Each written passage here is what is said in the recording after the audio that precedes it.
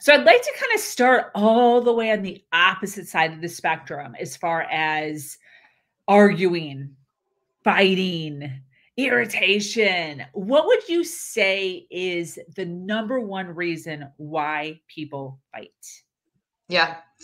Well, this is interesting, right? Because there's so many different things that we could fight about. It could be the way we're unloading or loading the dishwasher. It could be the fact that this colleague is sending us too many emails. It could be, right? There's an infinite possibility, like infinite possibilities in terms of content as to why we might fight. But it actually all boils down into one thing. If we take all those details and we boil it down into its essence, and the number one reason that people fight is objection to difference.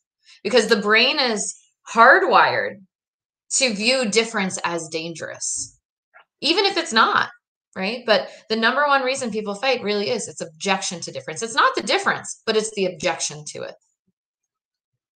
Wow. Okay, I'm trying to think of every single argument I've ever had, and I would totally agree with that. Yeah. It's wild how it can be boiled down into something so seemingly simple. Um, Yeah, so I'm seeing it one way with the mhm, projection of my life story, mhm, and then they're seeing it their way with the projection of mhm. their life story and the Yep. difference. Yeah.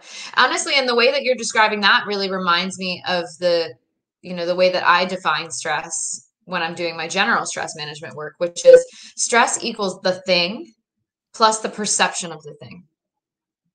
Stress equals the thing plus the perception of the thing. And so we all have our different perceptions. A great example of this, I use this example all the time, is, for me, I grew up in Maryland and a part of Maryland where we had a lot of dams in our rivers. And I would hear these stories about people going over the dam and dying or being severely injured.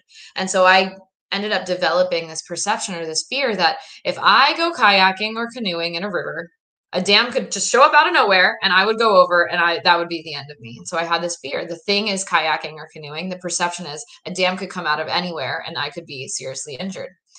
I remember going to my father one day and being like, "Can you believe that this friend wants to just plop a kayak in the river and just see what happens? That's insane." And my dad being like, "Okay, here's the thing, kayaking."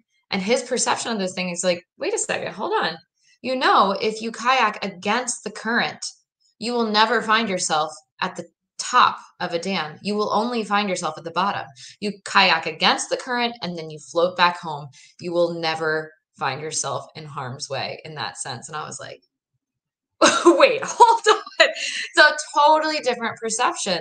But Wow. again, it's the thing plus the perception of the thing that creates our stress levels.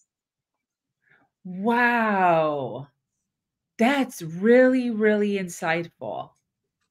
Thank you. Yeah, my Absolutely.